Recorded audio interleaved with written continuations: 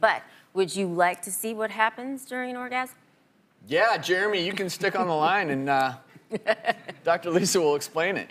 I'm going to explain it. And I'm going to actually show you why you may actually be experiencing a headache that's completely benign. Well, this lucky lady gets to have an orgasm today.